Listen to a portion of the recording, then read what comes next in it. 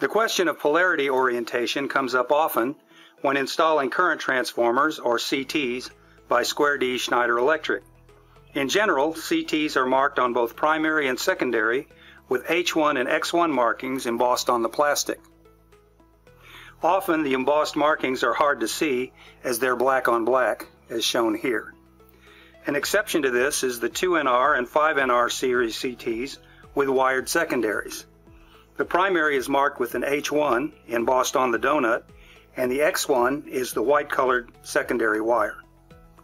Another exception is the round MCT 800 series CTs with the H1 and the X1 very clearly marked. Not much room for error here. Also, the 260R series bus bar CTs have H1 and X1 clearly marked. Now I'm going to move some of these out of the way to do a bit of a demonstration. I'm going to run a wire through this donut CT, as is commonly done with donut CTs.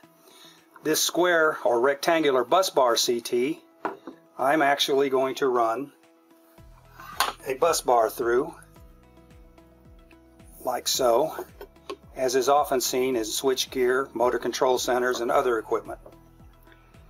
The H1 side of the CT, when you locate it, is usually pointed toward the source of current upstream, the switchboard, the panel board, the transformer, what have you. The unmarked H2 side points toward the load or downstream direction of current flow. This is true on both the square type CTs and the round. In a given AC cycle, when the H1 side goes positive, the X1 output side will track positive as well.